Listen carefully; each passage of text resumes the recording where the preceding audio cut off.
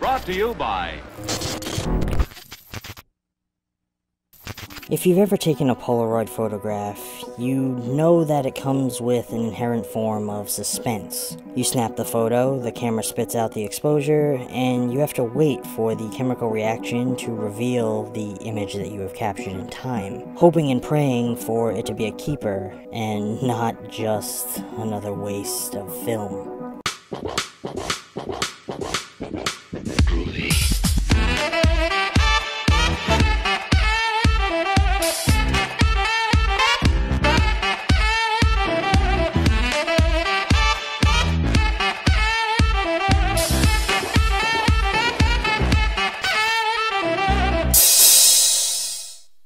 Hello friends, welcome back to ETF, where today we are finding a few deformities in a series of photographs taken by a mysterious Polaroid.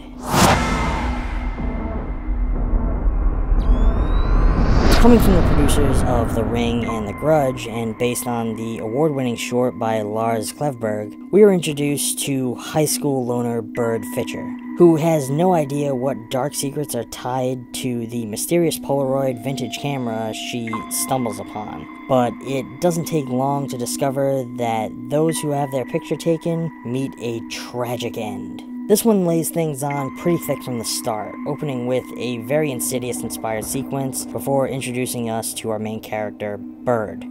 Don't ask me why she's named that. Who just so happens to be a photography nerd. What a coincidence! We're also quickly introduced to what will be a very short-lived love triangle element, as Bird pines for a boy she seemingly can't obtain, while another pines for her affections. However, this is scrubbed very quickly, as the guy who wants her is thrown onto the chopping block only moments later. Don't even know why they bothered. This is a film that sets up its scare moments in a very obvious fashion. For example, the moment Avery moves a prop skeleton over by the window in one particular scene, we know full well that when she comes back into the room, there's gonna be one more spooky silhouette standing among them. And sure enough.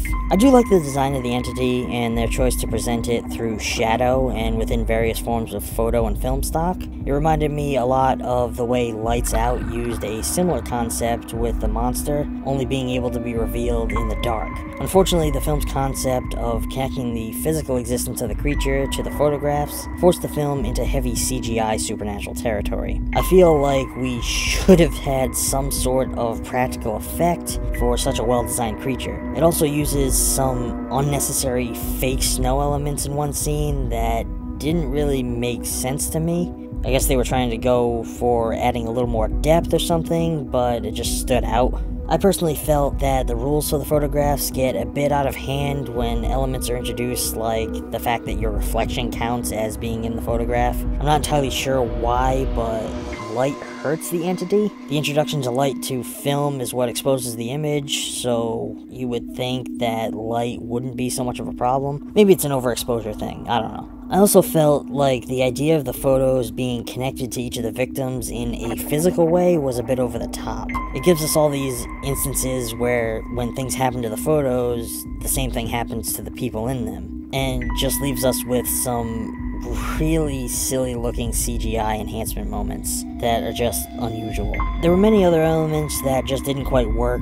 Things like they are doing research and we see photographs of previous victims openly on the front page of a local paper. I kind of feel like victims' families wouldn't have wanted that reminder, but that's just me. There's a scene in a restaurant that was for some reason lit like they were in a dark basement somewhere, which is ridiculous.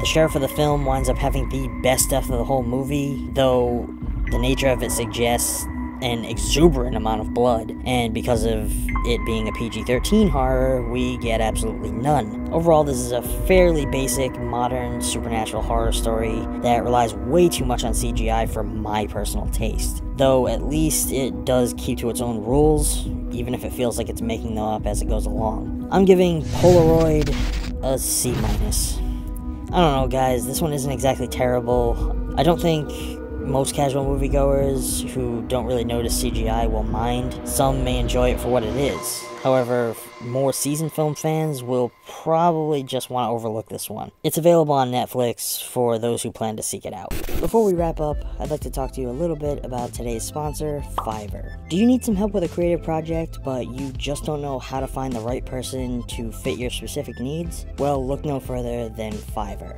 Fiverr is the world's largest marketplace for online services, allowing entrepreneurs and business owners to make their business better, stay on budget, and get things done in just a click. Fiverr is a unique marketplace with one of the highest conversion rates in the industry. Fiverr is the home for digital, creative, and professional services, providing a one-stop shop for millions of digital services. Currently, Fiverr lists more than 3 million services on its site. Among these services are IT helpers, sound editors, graphic services, video professionals, writers and translators, business consultants, web developers, and many more. This wide range of services includes over 150 categories, giving you the power to work with a wide range of audiences. And let's not forget the Fiverr Pro option. Fiverr Pro gives buyers instant access to hand-vetted professional freelancers and also includes VIP customer support, one-click convenience, affordable prices, and secure communications and transactions. It's time that you find the right people to get that dream project off the ground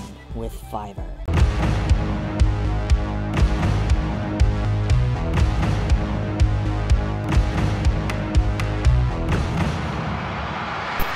But that's all for today, friends. If you are enjoying the content so far and want to help us keep bringing new types of videos for you to enjoy, please consider supporting ETF on Patreon, where every pledge goes right back into the channel to help us with upgrading equipment, maintaining our software, and checking out new flicks to discuss here. If you want to see more videos like these, feel free to let us know down below or give this video a thumbs up. Don't forget to subscribe, and I will catch you all next time. Thanks for watching.